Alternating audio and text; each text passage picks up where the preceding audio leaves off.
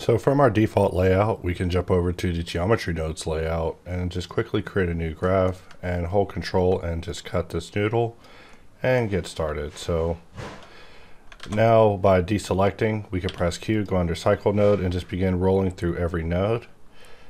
One of the new things I want to go over first is that you can now press S in order to search. So if I want to say search for cube, I can type in cube, press enter, and now I'm able to basically go to cube.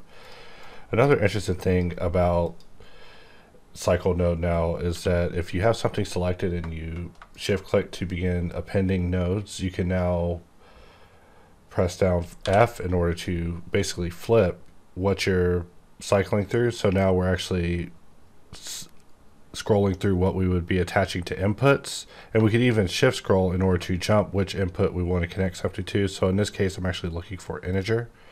And then from here, we can actually connect that to all three of these and set this to something like 24. And let's also connect this to the end just so we see what we have going on.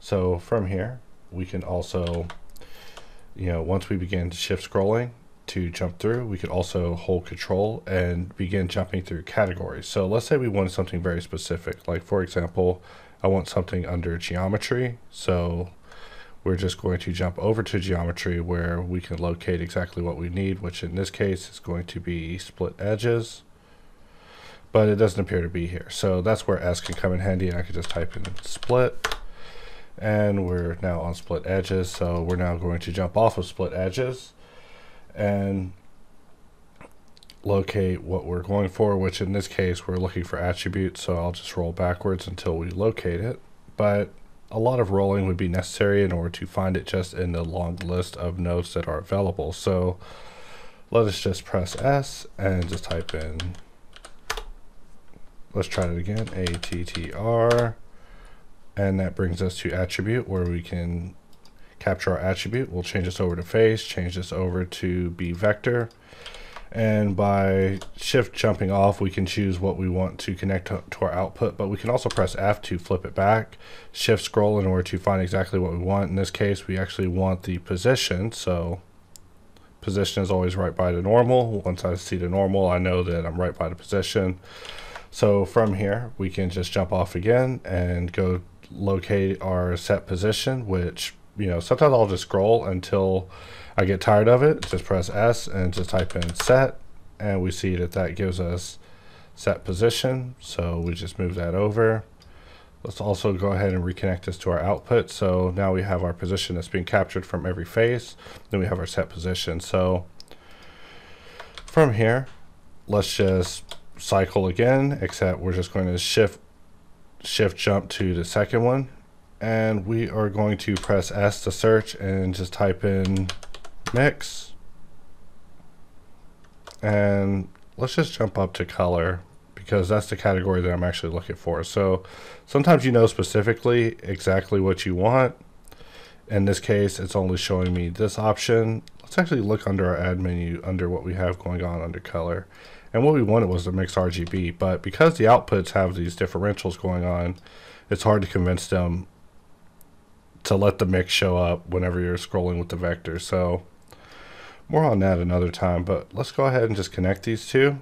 And this is basically the result that I'm going for, is basically a dissolving cube. So we cycle in, bringing this up and down, and this is basically our result. So I'm just going to shift right click, place my cursor, shift A, and we're just going to bring in a sphere, right click, and lower the scale of our empty.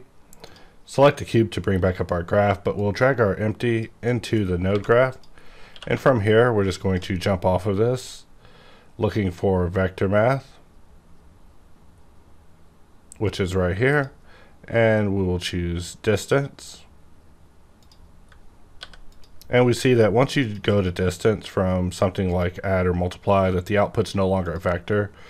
So just something to keep in mind. This was something that we aim to resolve in this latest update. So let us bring in our face. So now we're calculating the distance between our empty and this one. And let's also set this to relative. I'm not sure if I've been actually doing that in the past properly, but by jumping off of this, we can quickly just locate a math.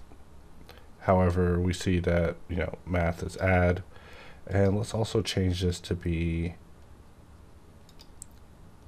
maybe power, not exponent, maybe 1.5. And from here, let us connect this to the factor.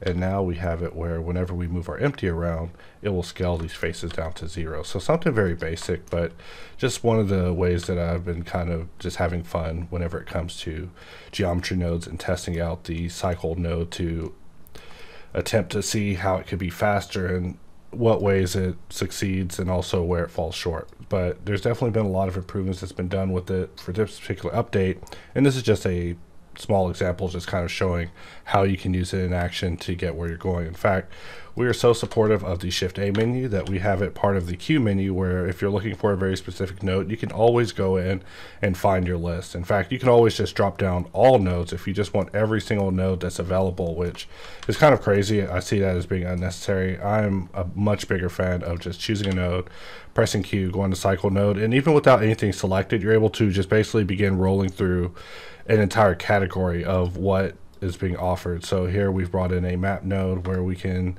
begin dealing with this in earnest if we want to tighten it up by just mapping the range to be something a little bit smaller, which we probably could have dealt with just by lowering the power, but that's a talk for another day.